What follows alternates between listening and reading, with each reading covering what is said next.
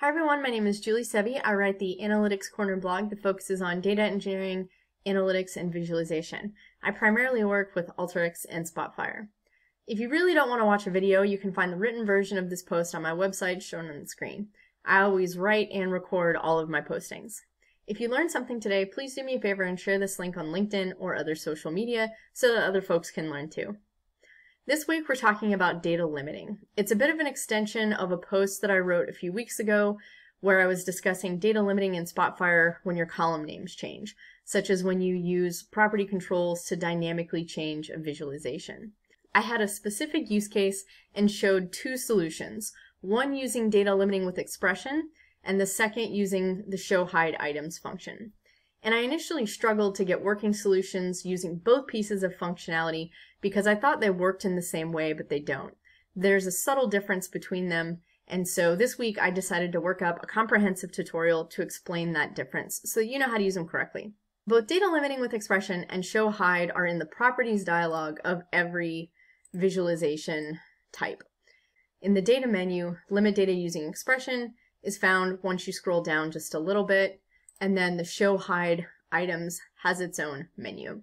I'm going to start with a quick explanation of data limiting with expression, and if you want a deeper dive on this, check out the link on the screen because I've written about this subject before. So let's go into properties and data.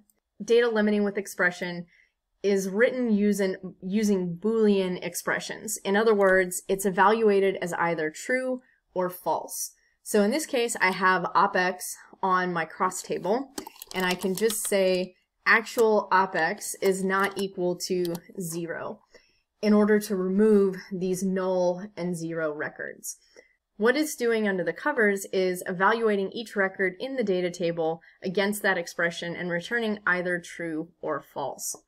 And what's most important about this, the thing I really want you to pay attention to, is the fact that there is no aggregation. And that is because it is evaluating every record in a table. And you'll see very shortly that this is distinctly different from show hide. I'm going to go back into properties and I'll go into show hide. And I don't have any rules set up, and if I click add, this is the dialog that I get. For show hide, you're asked to select a column, a rule type, and a value, and then you have to tell it whether you want it to show or hide those items. And before I go too far, I want to point out that some visualization types, like bar charts or line charts, are going to have a default column selection called value axis values. My first example here was in a cross table, and it just pulled up a column of data. But if we take a look at the bar chart that I have below, you'll see that if I go to show hide and click add, it defaults to value axis values. Or if I switch this to a line chart and go to show hide, it defaults it to Y values. So what is value axis values? What is Y values? This is a really great addition that Tibco added in a couple upgrades ago. Y values and value axis values is basically referring to anything that you put on the Y axis. And they did this so that you could change what was on the Y axis without having to come back in and redo your rules.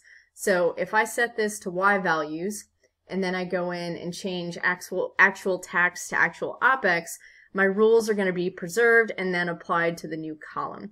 It makes it a little bit more dynamic and was a pretty awesome upgrade. I'm going back into show hide and I'm going to add rules. Since I already have OpEx on this cross table, we'll just work with OpEx. The next thing that we have to do is select the rule type. Show hide has some pretty cool options. The top and the bottom options are distinctive to show hide, and you can get the same thing with data limiting by expression, but it's actually a lot harder. So let me show you what this does. So if I select top and then put in a value, it's going to show my top 5 actual OpEx values. I don't have that many here. I'm just going to do top 3. And I'm going to click OK. Now, you'll notice that I said top 3, but I wound up with 1, 2, 3, 4 values. And that's because 2 of those values are the same. So this is 1, 2, and it's treating this as a third value. And I also want to note that using the top and bottom functions in bar charts can be a little bit tricky. simply because the way that the functionality is built is it's going to apply to the smallest increment. And if you're doing stacked bar charts, your smallest increments are going to be each stacked bar itself. And so in order to learn a little bit more about this, I've got a link to a Tibco support article in my written blog post, and it's also on the screen. So check that out if you're trying to use the top or bottom functions with stacked bar charts. Okay, so let's go back into that, and we're still looking at our rule types. So top and bottom are distinctive to show hide. Everything between equal to and less than or equal to is pretty much going to work the exact same way as data limiting with expression. It's very simple and intuitive. The one that's a wee bit tricky is this Boolean expression. So if I select Boolean expression and click on the pencil, you'll see that the only option I have here in available columns is axis value. And what axis value is referring to is literally the values that you have on your visualization. And you would simply write a Boolean expression exactly as you would with data limiting or any of the other options if you were to say greater than or less than. So I'm going to tell it that I only want to see axis values greater than 500,000. And when I do that, you'll see that those two duplicate values, those are now removed. So that's how you use the Boolean expression. We're not quite done yet though. I'm going to go back and choose greater than in order to show you that you do have additional options in the value section. You can choose a calculated rule. This is greater than the minimum value, greater than max, average, median, percentile, or you have the option to write a custom expression. And then lastly, you just choose whether you want data to be shown or hidden based on your rules. So this is all pretty simple. Now let's bring it back to the original purpose. I said that there was a subtle difference in how data limiting with expression works versus show hide. That subtle difference is the fact that the show hide requires an aggregation and data limiting with expression doesn't. Here I have to put in a sum, a min, or max, or some type of aggregation in order to get this to work. And the reason that this is the case is because there's an underlying assumption here that your visualizations are going to roll up data. Therefore, you need an aggregation. And your rules are going to be applied to the rolled up data. Now, of course, it's certainly possible to put one line on this cross table for every record in a table, but if you don't, it needs to know how to deal with it. And so let me show you an example. I'm going to go ahead and remove this rule, and I'm going to duplicate my cross table. And instead of having the well here, I'm going to put my field on the vertical axis. What I want to just demonstrate is that the show hide function is applying the rule not to each record in a table like data limiting with expression does, but instead it's applying it to how you have set up your visualization. So if I add a rule in here that says actual OPEX greater than 500,000, it's going to apply it to each well. And in this visualization, if I set up a rule that says greater than, let's choose a bigger value, I'll say greater than 1 million,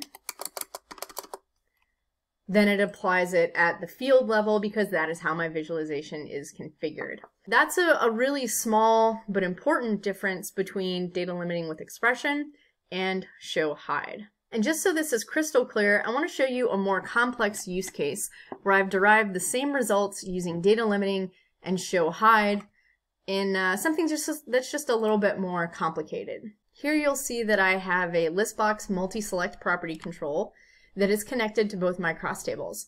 And so my cross table will populate with whatever I select here. This top cross table is using data limiting, and the bottom cross table is using show hide.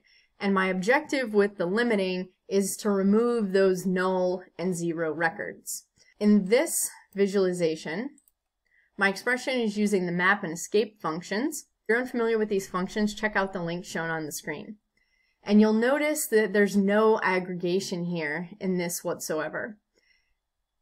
But if I go down to the show hide,